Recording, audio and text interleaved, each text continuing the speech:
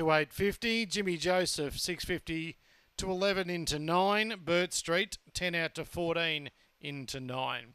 I put them in 6, 1, 8 and 4. 10 out to 13 into 11 for Spring Alex. Just about all trapped away. Second line moving in now. The popular elect Harris Stella in the green rug at $2.50. A winner on debut at Albion Park. Now to the Ipswich Showgrounds for his novice. Already away, Harris Stella, clearly best out. Favourite backers are happy. It leads up by 3 lengths to Pieman, who hugs the rail to second. Spring Alex goes to third, ahead of Jimmy Joseph, Burt Street. The last trio then a Pepper.